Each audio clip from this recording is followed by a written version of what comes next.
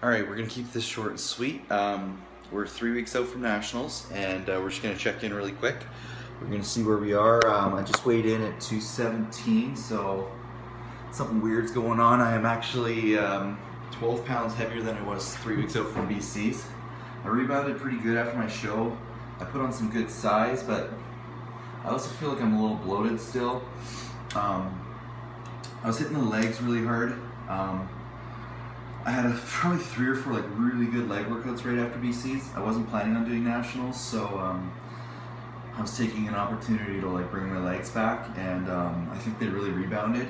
So I feel like I'm holding some weight in my legs, probably like 5 pounds or so. They come back quick for me. It's why I go by the Quad Father. I've had like 28-inch quads before, so they hold a lot of meat, and that could be where the weight is. It could also just be I'm fatter, but we're just gonna go ahead and check that skin fold. I think I watched my video back from 3 weeks out from BC's last week, and I was getting 4.5 and 5 millimeter readings.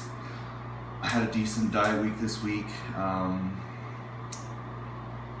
Yeah, I still haven't done a cheat meal yet. I probably won't. I'm probably gonna go all the way to the show without doing any kind of a cheat meal.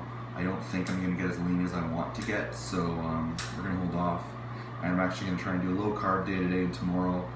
And I know it's gonna be really hard. Low carb days suck, but if I can keep that going, it would actually be nice to do like a low carb week. But we'll see. That's easier said than done.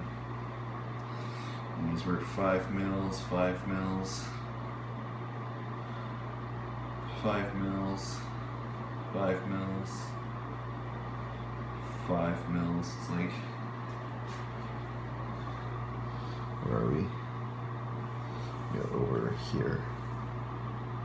Yeah, it's just under, well, it's squeezed pretty hard, so it was at 5, and then it just got a little tighter, but that was 4.5, but yeah, so we're at 5 mils. We're 3 weeks out from nationals. I think if we keep the diet tight for the next 3 weeks, and we stay away from those cheat meals, we're gonna bring it in pretty tight, and hopefully rock that stage. Like I said, today's a low carb day. We're gonna go train shoulders, I believe.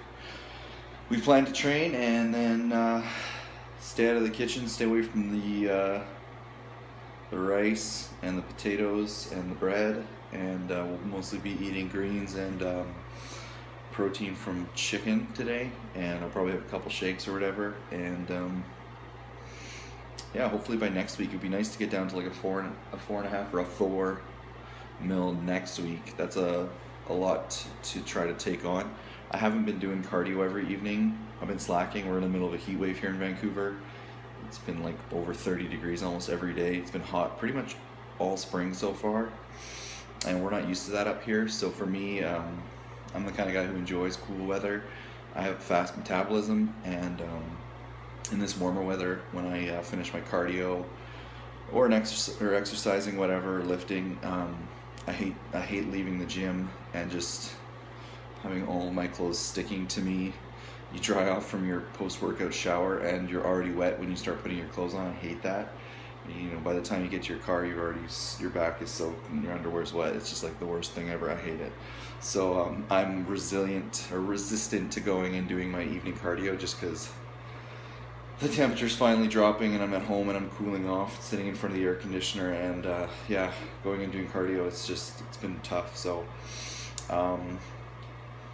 I wanted to be under 5 mils this week, and I'm right at 5 mils, so I'm probably not where I want to be 3 weeks out from nationals. I want to be tighter than I was BC, so looks like we're going to be doing cardio this week, and it's supposed to be like 35 degrees. For us, that's hot.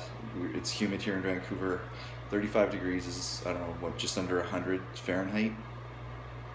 So yeah, we don't have central air heating with air conditioning in our homes. A lot of businesses, a lot of gyms don't even have AC, so there's some people out there that have a lot worse than I. Gold's Gym has good AC, and they got a nice cold pool to jump in when you're done. But we're gonna do this. We're gonna handle this and bring it our best. I'm looking forward to getting on that plane and heading over to Halifax and rocking that national stage. It's gonna be a big first for me, and this is kind of like the crunch time. A lot of guys lose it a few weeks out, and they try to coast or whatever. They think they'll be ready, and then they miss their opportunity. Right now is my opportunity. I'm 3 weeks out from nationals, and I don't want to take it for granted. It's a once in a lifetime experience. I may never do it again. I may not have the opportunity to do it again. You never know. So I should put the work in now and suck it up.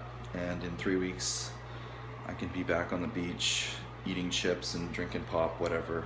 So it's go time. We're gonna give it our best. And thanks for watching. Peace out, and we'll see you guys next time.